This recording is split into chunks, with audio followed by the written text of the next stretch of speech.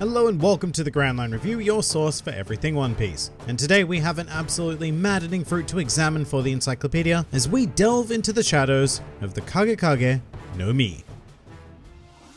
The Kage Kage no Mi is a paramecia type fruit that allows its user to conjure and control shadows as if they were some sort of tangible physical substance. It was consumed in series by vampire penis lookalike Gecko Moria and first put on full display during the ever spooky Thriller Bark arc. This fruit takes its name directly from the Japanese word for shadow being kage, and as such both Viz and Funimation went on to dub it as the Shadow fruit. That's right, no etymological messing around this week whatsoever, because we have a lot to get through with this one. But before we jump into it properly, I'd just like to point out that shadows in the One Piece world function extraordinarily differently to that of the real world, where they are a mere result of light. Now in this series, according to Brook, a shadow is actually a second soul that is supposed to follow the movements of its master from birth to death. Now as someone who works in the world of professional lighting, this idea really irks me because it would imply that at any given time in the One Piece world, there can only ever be one light source, because should there be two light sources at once, then we would have two shadows. So are both of those shadows souls or just one of them? And how does it get decided which shadow is the soul shadow? And then what happens to it when you're in a situation where there aren't any shadows? Like a completely blacked out room and just there. But whatever the case, let's remember that shadows are extraordinarily important because it will enforce a lot of the crazy things that the Kage Kage no Mi is able to do. So let's begin with the idea that, to the user of this fruit, all shadows are tangible. And not only that, but it allows the user to separate them from their owners. Assumedly, the user would only be able to perform this on what I'll be referring to as soul-based shadows. So referring to living things like animals or humans, for want of a better term, as opposed to objects which still have shadows but not, soul shadows. Now, the most immediate benefit of removing the shadow of an individual is that it apparently sends them into an immediate coma that can last up to 2 whole days. So if this fruit is being used in a combat situation, removing your opponent's shadow is more or less an instant win condition. Although with that said, it is possible to awaken a victim of a shadow theft earlier than this defined period, as demonstrated by Usopp when he pulled Luffy, Zoro, and Sanji back into the world by stating that there was a beautiful female swordsman with meat. Furthermore, living in the One Piece world without a shadow is made extraordinarily difficult by the fact that if a user walks into sunlight, they will be vaporized instantly like an old school vampire. As for the logic of why this happens, I suppose an argument could be made that the combination of the sun being a light source and the person not being able to produce a shadow creates a logical flaw in reality. So much so that instead of wanting to think about it, the sun just gets annoyed and destroys the person in question. Whatever the case, it happens to lead to another very easy win condition for the user of the Kage Kage no Mi should they be fighting in sunlight. But apart from destroying their original masters, why else would the user of the Kage Kage no Mi want to take a shadow? Well, that's because shadow theft is only the beginning, as the user can go on to insert their shadows into other living or even non-living vessels. So for example, with the latter, should the user place a shadow into a lifeless corpse, that will essentially give birth to a zombie minion, whom the user gradually gains control over. Of course, due to the shadow being a soul thing, the minion will retain the abilities and mannerisms of its former master. And crazily enough, there does not seem to be a limit of how many of these minion things the user can control at any given time. So that certainly does give rise to the potential of crafting an entire shadow zombie army. These zombies do have one particular weakness though, which is that they can be quote-unquote purified by a concentrated injection of salt directly into their mouths. This is due to the fact that salt is an element of seawater, the natural enemy of all devil fruit users. And so it sends the shadows flying out of their vessels and returning to their original owners. But the interesting thing in this scenario is that once a shadow has left a vessel, it is possible for people who are not the user of the Kage Kage no Mi to capture them and even use them for their own advantage by inserting them into either their body or the body of another. As for why you would want to do this, well,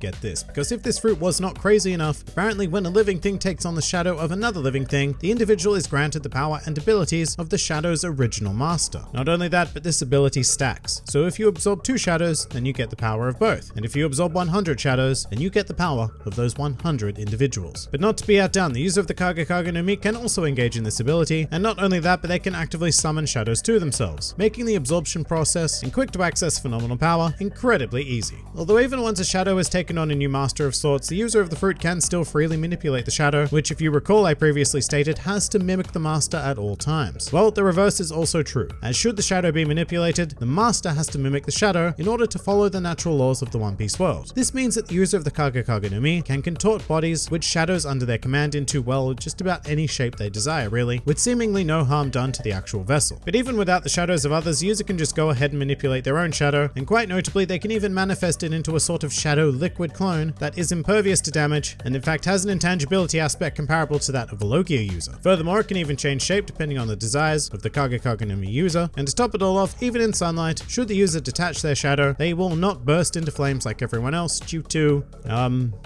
reasons. And did someone say teleportation? Because you can more or less achieve that with the clone as well, because at any given point the user of this fruit can switch their body with their shadow clone. And with that, this fruit has become truly ridiculous. So it's time to examine how its user in the series Gecko Moria puts this absurd paramecia to work. And having innovated and made use of everything stated above, you can't help but give him pretty high marks. The thing about Moria is that his entire philosophy is to become the Pirate King via the laziest means possible. So in turn, he uses the Kage Kage no Mi to ensure that someone else is always fighting for him, be it a zombie minion or his own shadow clone. However, there is a lot of room for criticism in Moria's use. Quite specifically, you could call him very negligent for allowing so many shadows taken directly by him to escape, which ended up in the body of Luffy, thus crafting Nightmare Luffy, which was a pretty big factor in Moria's eventual downfall. He also proved incredibly inexperienced or rusty in combat when he was forced to fight for himself, invoking the fruit's abilities to absorb a total of 1,000 shadows, which granted him mind-boggling power. However, Moria was entirely incapable of wielding them, allowing a basic Gear 2nd Luffy to dance circles around him and eventually defeat him in one-on-one combat. But in the end, Moria does get a pass, although the fruit certainly had a ton of room for exploration and finesse from perhaps more proficient users. As for an awakening, look, given everything this fruit is capable of already, I'm not really sure what an awakening could really add to it. Maybe the user could start manipulating the shadows of objects, or perhaps even turning the environment into shadows to be manipulated according to the user's desires. Whatever the case, I see the prospect of an awakened Kage Kage no Mi user being capable of turning this reality into a true underworld. Some other miscellaneous things to consider when becoming the ruler of shadows. While your fruit may be amazing, you do have several natural enemies to consider, the first of which is any form of powerful light, as depending on how it is used, it can reduce the size of shadows, and with perfect use, it can eliminate them entirely. And oddly enough, your second natural enemy would be the exact opposite, in pure darkness, as it does not allow for any shadows to be generated at all. Oh, and I'd also keep an eye out for any masters of Fishman Karate, as they do have the ability to control salt water, and that is bad news for your zombie minions should you choose to invest in that route. And the only other thing I'd like to point out is that this devil fruit is a rare example of one that may just plain not work in the real world. Usually I like to consider real world applications of fruits, but given that shadows aren't souls in reality, this fruit may possibly end up being entirely ineffective. But looking back on the Kage Kage no Mi, I think I've seriously underestimated this fruit. In the past, I've constructed 2 top 5 best devil fruit lists on this channel, 2 years apart, and to be perfectly honest, I always gave this one a brief thought and then kind of moved on. That was a mistake. I mean, no, it may not be one of the top 5, but it's damn close and probably even deserves an honorable mention. This fruit is so crazy and versatile that I feel like trying to summarize everything I just said in a conclusion would only lead to another essay's worth of words. That's just how stupidly powerful this fruit is. The potential for its use is legitimately limitless in the One Piece world, and you know what, at this point I feel like I've said plenty about it already. Just eat the damn fruit. And with that, we are going to commit the Kage Kage no Mi to the Devil Fruit Encyclopedia. Next week, we'll be moving on to investigating a much more niche devil fruit, which is very unfriendly to the visual medium of videos due to the whole invisibility thing with the Suke Suke no Mi. If you enjoyed this video and the content this channel produces in general, then please do consider donating to the GrandLineReview Patreon, because the support of all of you amazing people is what continues to make this channel possible. And if you'd like to see more videos like this but apply to other anime and manga series, then please do check out my second channel, New World Review, for all of your wider needs. And if you'd like to join the fun at any time, then please do head over to my Discord server, where a wide array of shenaniganry takes place on a daily basis. And finally, please do comment with your thoughts on the Kage Kage no Mi. This has been the GrandLineReview, and I'll see you next time.